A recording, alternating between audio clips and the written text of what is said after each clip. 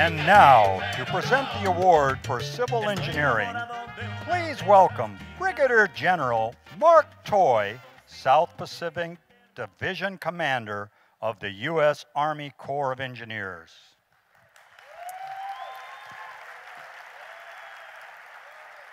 Thank you. Good evening, ladies and gentlemen, Army Strong. Where some see chaos, Dr. Norberto Nadal-Caraballo sees patterns. A genius in statistics and coastal engineering, his work brings predictability to Mother Nature's most powerful forces.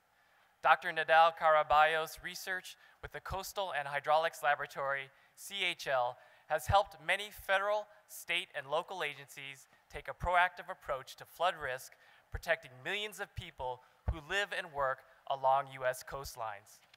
In 2014, Dr. Nadal-Caraballo used statistical methodologies to characterize the flood risk for the regions affected by Hurricanes Sandy and Ike.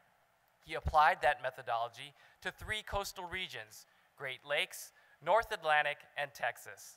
The results provided, for the first time, a comprehensive and accurate understanding of flood risk for most of the U.S. coastline.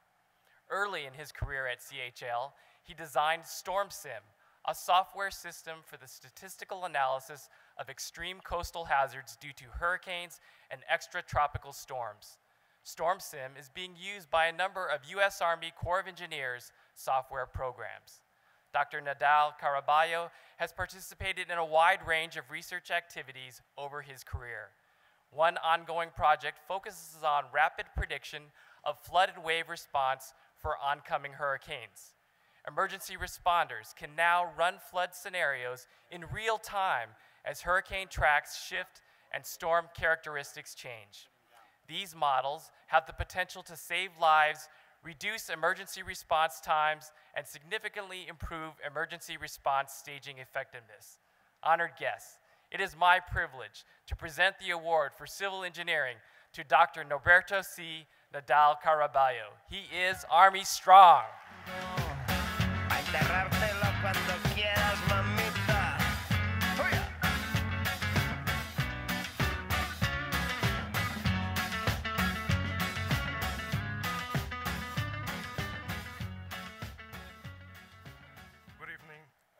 I am extremely honored to have been chosen as the recipient of the Civil Engineering Award.